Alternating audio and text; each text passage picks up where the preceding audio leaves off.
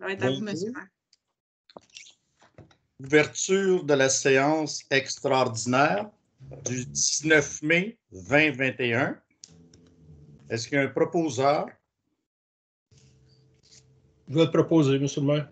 Le cavalier propose, appuyé de. Diane appuie. Madame Boyer appuie.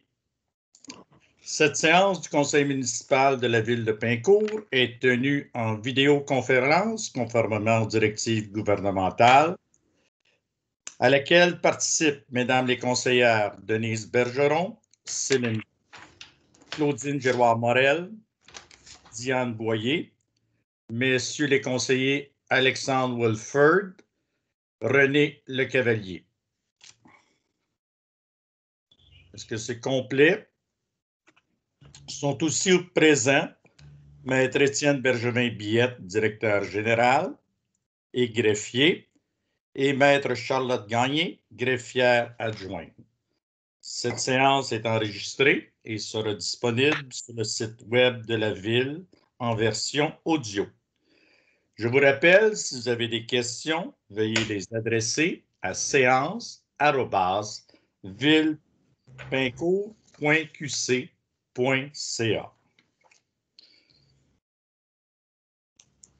Maintenant, est-ce que quelqu'un veut proposer d'adopter l'ordre du jour de la séance? Propose, monsieur le maire. M. Wilford propose, appuyé de. Je vais l'appuyer, monsieur le maire. Mme Claudine Giroir-Morel appuie. Nous avons 4 points à l'ordre du jour. Le suivant, c'est considérant les offres reçues et l'analyse par le comité, c'est l'octroi d'un contrat pour les travaux de réfection des infrastructures d'aqueduc et d'égouts de la rue Sherristone et des places Lila, Cedarwood et Thorncliffe. Je vais le proposer, monsieur le Les maire. firmes ayant soumissionné sont Je finis.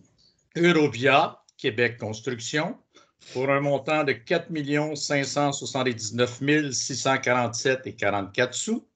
Pavage d'amour à 4 633 843,29 sous. Ali Excavation à 4 673 740 5 sous. Excavation Gricon, 4 790 646,41 sous.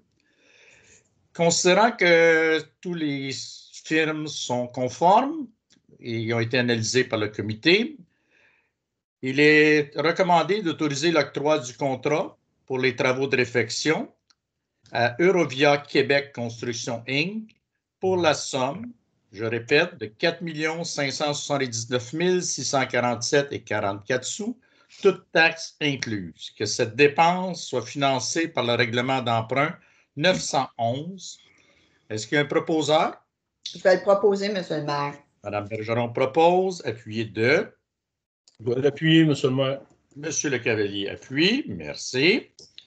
Dans le point suivant, c'est d'autoriser la directrice du service des travaux publics et infrastructures à octroyer un mandat pour le contrôle qualitatif des travaux pour le dit projet pour la somme de 36 803,85 sous, toutes taxes incluses suite à une recherche de prix, et que cette dépense soit aussi financée par le règlement 911.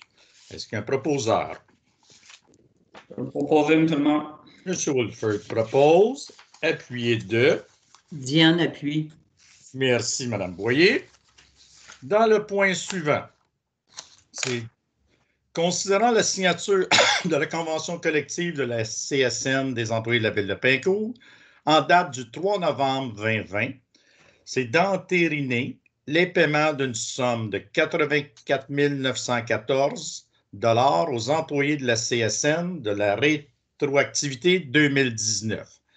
Que ces dépenses soient financées par la réserve éventualité et soient imputés aux différents postes budgétaires de salaires et d'avantages sociaux.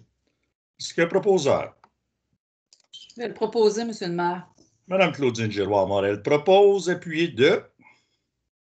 Je vais l'appuyer, monsieur le maire. Merci, monsieur le cavalier.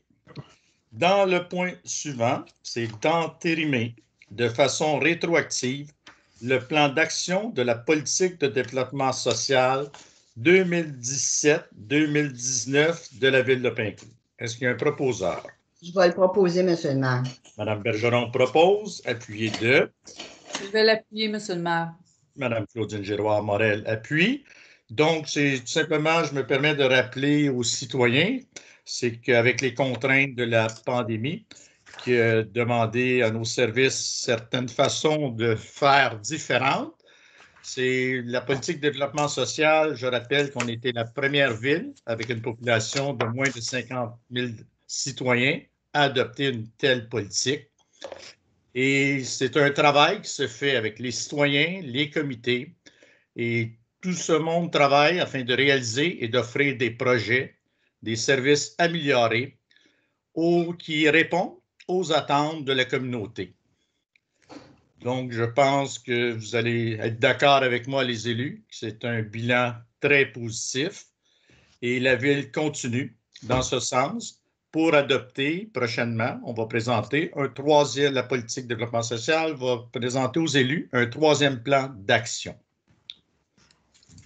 Maintenant, le point suivant, c'est la levée de la séance extraordinaire du 19 mai 2021. Je rappelle avant de quitter que si vous avez des questions, n'oubliez pas de les adresser à séance@villepincourt.qc.ca. Est-ce qu'il y a un proposeur? Proposé, Monsieur le maire. Monsieur Le Cavalier propose, appuyé de. Diane, j'appuie. Merci, Madame Boyer. Donc, bonne journée. Merci. Merci. Bonne journée. Merci. Merci. J'aimerais ça